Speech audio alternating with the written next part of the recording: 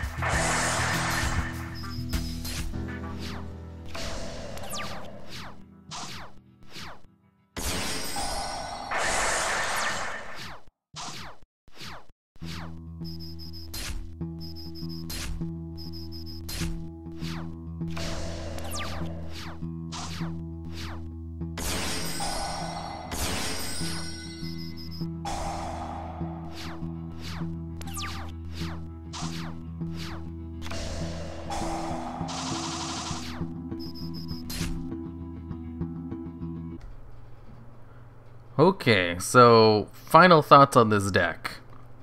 Now, the reason I'm not running like the Solemn Brigade, even though this is kind of a stun deck and running all of the Solemn cards instead of just one of them would have made the deck a lot better, is because I totally thought I'd be using Divine Serpent Ge, or Gu, a lot more than I did.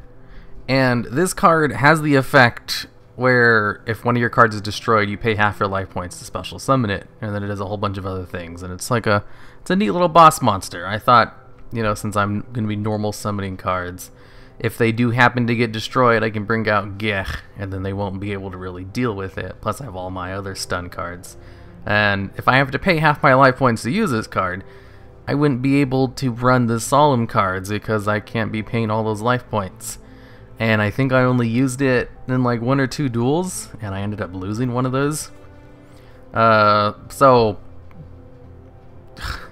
the reason I have the Trap Tricks cards in here is because I thought those would be a really good alternative to running the Solemn cards.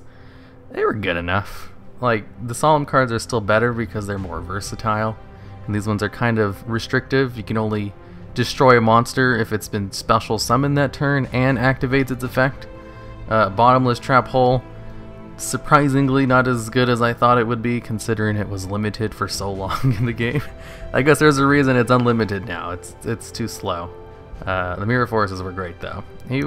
That was kind of the best thing with Bearrier, is letting you know that your Mirror Force cards are going to be safe.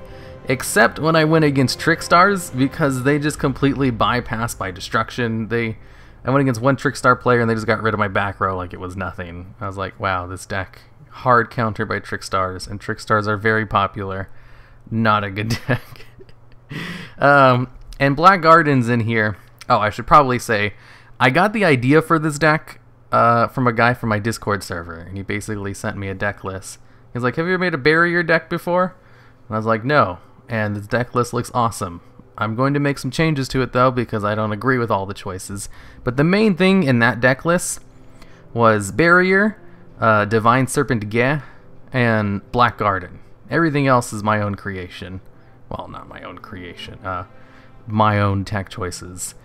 But I like the Black Garden tech because Black Garden has an effect that rarely anyone uses, where you can destroy all plant-type monsters on the field in order to special summon a monster from your graveyard with an attack equal to all those plants. And as long as you're only summoning plant tokens, if you have 2 plant tokens out, since they all have 800 attack, that's 1600 attack, which allows you to special summon Bearrier, who has exactly 1600 attack. And Trap Tricks Marmelo, which I thought, wow, such a good addition. This deck, all about trap cards. I can use Marmelo and have my trap holes and crap, and yeah, I don't think I ever actually used it. No, I think I did use it once in a duel that I lost, because I only ran 1 copy. And then I was using Melabranche in order to search out Bearrier, which worked well. I was able to search him out with it. But the trap card's just not as good. Solemn. Here, let me show you what this deck should have looked like. There we go. Now it's better. This is how the deck probably should have been. I also ran Scrap Iron Scarecrow because one of the problems with Scrap Iron Scarecrow is that it's real easy just to destroy, where you know, once you know that it's there.